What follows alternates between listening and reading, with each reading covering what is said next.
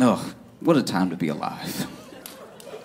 This is a weird thing. I've been thinking about this a lot, and I feel like this time in history is better than any other time to just fix whatever needs fixing, because it's all falling apart, right? It's better to do it now than when things are going well. Like, I understand not wanting to rock the boat when the boat is at least afloat, you know?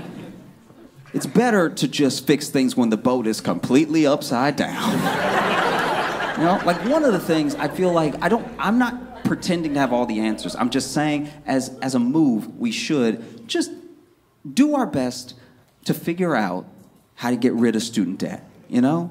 Like the economy is already screwed up. Like just try is all I'm saying. Because you should know that for international people, like when other people come here, or when I have friends who are like from other nations and stuff, and I talk to them about my student debt, I sound like I'm lying.